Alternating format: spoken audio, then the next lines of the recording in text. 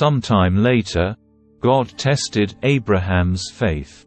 "Abraham," God called. "Yes," he replied.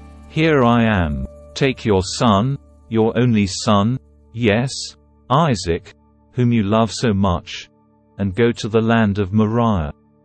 Go and sacrifice him as a burnt offering on one of the mountains, which I will show you." The next morning Abraham got up early. He saddled his donkey and took 2 of his servants with him, along with his son, Isaac. Then he chopped wood for a fire for a burnt offering and set out for the place God had told him about. On the 3rd day of their journey, Abraham looked up and saw the place in the distance.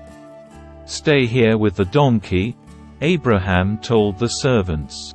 "The boy and I will travel a little farther. We will worship there, and then we will come straight back." So Abraham placed the wood for the burnt offering on Isaac's shoulders, while he himself carried the fire and the knife. As the 2 of them walked on together, Isaac turned to Abraham and said, "Father." "Yes, my son," Abraham replied. "We have the fire and the wood," the boy said, "but where is the sheep for the burnt offering?" "God will provide a sheep for the burnt offering, my son," Abraham answered. And they both walked on together. When they arrived at the place where God had told him to go, Abraham built an altar and arranged the wood on it. Then he tied his son, Isaac, and laid him on the altar on top of the wood. And Abraham picked up the knife to kill his son as a sacrifice. At that moment the angel of the Lord called to him from heaven, "Abraham." "Abraham." "Yes," Abraham replied. "Here I am. Don't lay a hand on the boy," the angel said. "Do not hurt him in any way, for now I know that you truly fear God. You have not withheld from me even your son, your only son." Then Abraham looked up and saw a ram caught by its horns in a thicket. So he took the ram and sacrificed it as a burnt offering in place of his son. Abraham named the place Yahweh-Yireh, which means, "The Lord will provide." To this day, people still use that name as a proverb. On the mountain of the Lord it will be provided. Then the angel of the Lord called again to Abraham from heaven. "This is what the Lord says, because you have obeyed me and have not withheld even your son, your only son, I swear by my own name that I will certainly bless you. I will multiply your descendants beyond number, like the stars in the sky and the sand on the seashore. Your descendants will conquer the cities of their enemies. And through your descendants all the nations of the earth will be blessed.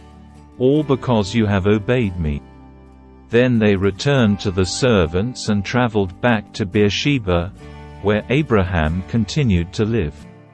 Soon after this, Abraham heard that Milcah, his brother Nahor's wife, had borne Nahor 8 sons.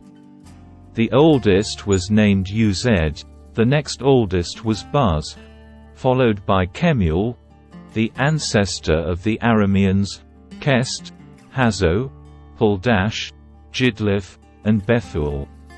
Bethuel became the father of Rebekah.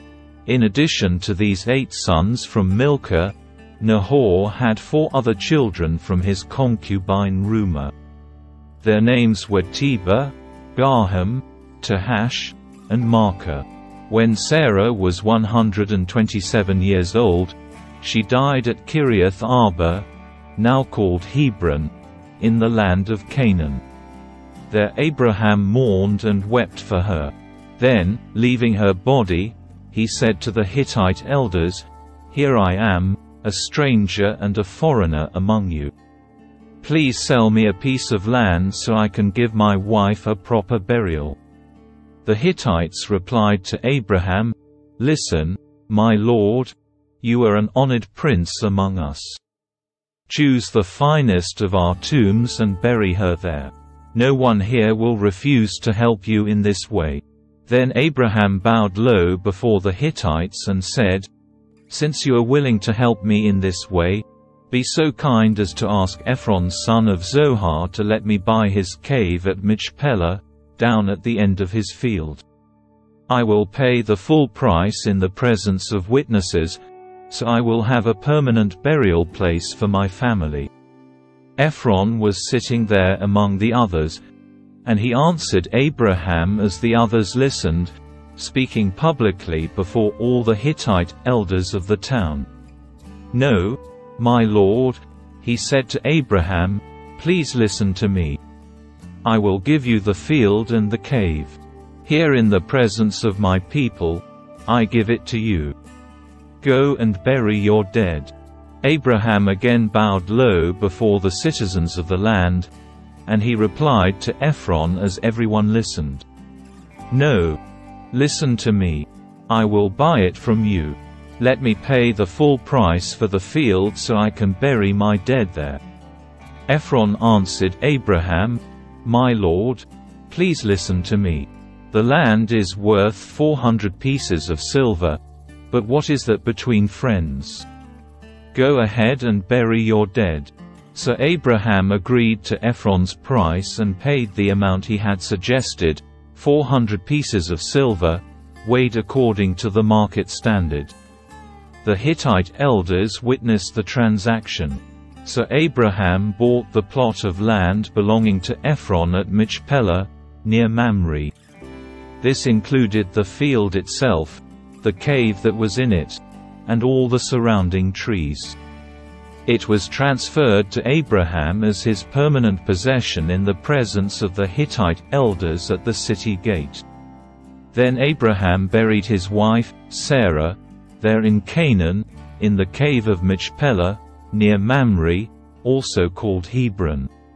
So the field and the cave were transferred from the Hittites to Abraham for use as a permanent burial place.